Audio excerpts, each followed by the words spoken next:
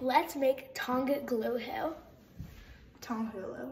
You only need 3 ingredients: fruit, sugar, and water. Now we're going to put them onto toothpicks. But it's probably safer if you use skewers. Now that that's done, in the pot, we're going to add a 1/2 cup water and 1 cup sugar. You can mix it up a little bit, but once it gets on the heat, make sure not to touch it. The trick is to do it on medium to low heat because otherwise you might burn it. We have experience with that.